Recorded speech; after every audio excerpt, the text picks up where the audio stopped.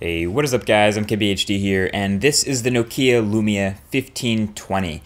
Alright, so I've done a few Windows Phone reviews over the course of this year, my most recent being the Lumia 1020, and this one here is my favorite. You guys know I like pixels, and yes, that does have something to do with it, but basically, because the software is so similar to the Lumia 1020 and the 920 and 925 and most of the others, I'm going to focus here on the new hardware, because this is the best Windows Phone hardware yet.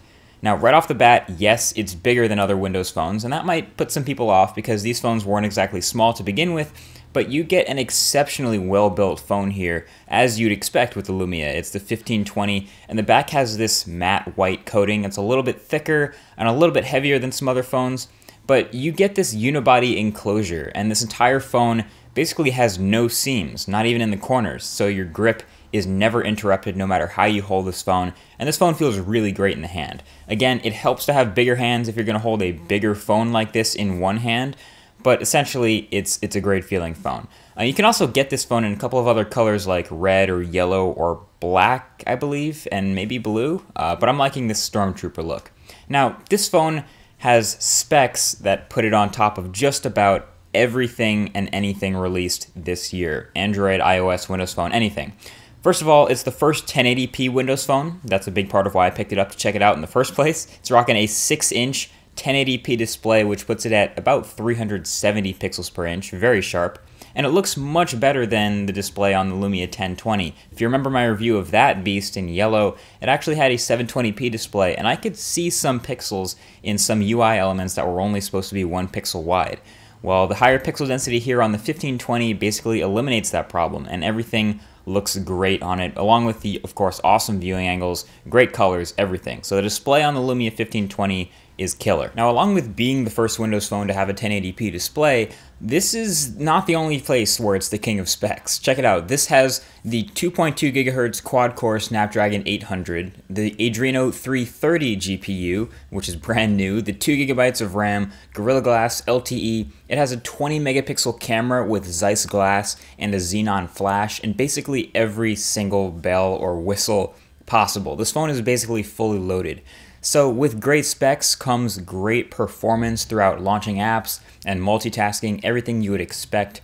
And with the larger 1080p display in Windows Phone comes more tiles, which is actually really important, like a lot more tiles. This is actually nice for Windows Phone. So because these live tiles actually give you a lot of glanceable information, they're kind of like widgets in a way, the way they work on Android.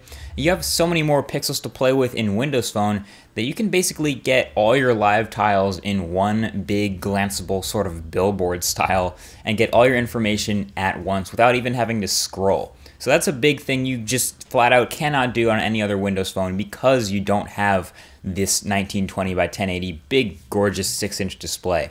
So you do have the trade-off of the phone itself being a little bit bigger, but you have just such a nice, comfortable layout now with all the space to work with. And the last benefit you get from all these awesome specs and hardware is performance, of course. Just ridiculously good performance. So first of all, let me just say that Internet Explorer on Windows Phone is actually pretty good. Like, it may not have as many features as something like Chrome on Android or Safari on iOS, but it's extremely fast here, and I was not bothered at all by using it. I didn't feel the need to scout out any different web browser from the App Store because page loading was plenty fast and frame rates kept up with me. Zooming in and out was extremely smooth. Basically, it kept up with everything I did, and that's what I look for in a mobile web browser. So Internet Explorer here was very good.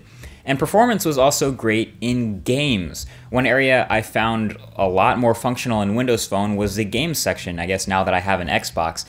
So it's really easy to enjoy a game on a 6-inch 1080p display when you have the newest Snapdragon 800 and Adreno 330 GPU powering your gaming experience. You really can't go wrong here, so the only thing you might find is that you may wish there were more great graphically intensive games in the Windows Phone marketplace. I feel like if there was anything in the Windows Phone store to challenge this phone or push it to its limits, I couldn't find it, which I guess is more of a compliment to the phone than a complaint.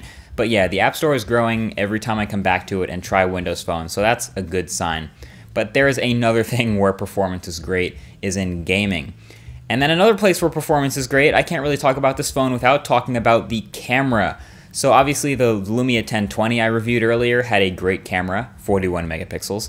But this camera experience on the 1520 I think is every bit as good. You might not have the same resolution, but you still have 20 megapixels, a xenon flash, Carl Zeiss glass, and the same awesome Nokia ProCam app that the Lumia 1020 had. So all of this means extremely high quality photos and a lot of control over taking them in all kinds of light and all types of situations. Always great colors and high detail, and you can still crop down the 20 megapixel shots to zoom in on something afterwards. It might not be 40 megapixels, but hell, 20 is still a lot of pixels. And rarely, you think about it, not that many phones have 20 megapixel cameras either today, so that's pretty impressive. So yeah, this is nearly flawless hardware, objectively speaking. Everything about this phone was high quality to me. It even gets a lot of the little things right. The speaker quality is really good. The earpiece quality on your calls is really good. The battery life with the massive 3,400 milliamp hour battery is really, really good. The video quality from the camera, your 1080p video with optical image stabilization, is really good. The button layout for the phone, on the most part, I mean, it's a big phone, but I think it's laid out appropriately for being a big phone, so that was really good. So again, and it also happens to have this incredible, beautiful fit and finish that you expect from the Nokia Lumia build quality. The only thing that might be a problem with this phone is with the future of Windows Phone getting updates, since apparently the next version of Windows Phone is supposed to move to on-screen buttons, but we don't even really know this for sure. So I think it's pretty safe to say that the Lumia 1520 has provided the best Windows Phone experience to date, and I love it. So that's basically it. There's been your full review. This is one of my favorite phones of the year, and I'm glad to say it's a Windows Phone, because I really love the diversity of the breadth of my favorite phones of 2013. And of course, there's much more about that coming up soon.